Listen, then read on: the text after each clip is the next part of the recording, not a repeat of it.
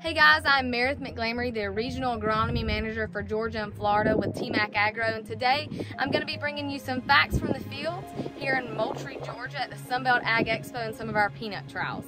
And today we're going to be talking about nitrogen fixation in peanuts.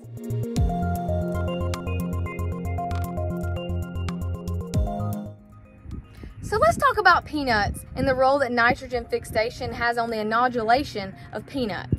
Many people today still think that peanuts grow in trees, but as you can see, they have roots and they do grow below the ground. They even also are able to fertilize themselves by taking nitrogen from the air or fixing it and using it in a way that sources them with their own fertilizer.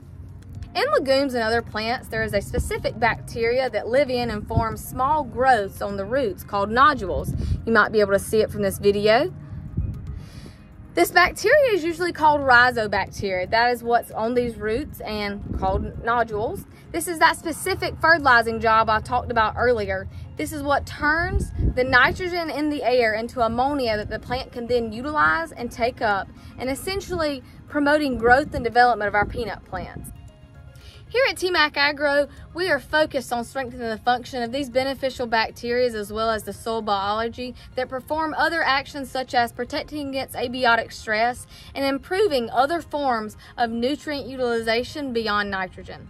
Thank you for listening, and I'm looking forward to catching back up with you guys and this crop at the end of the season.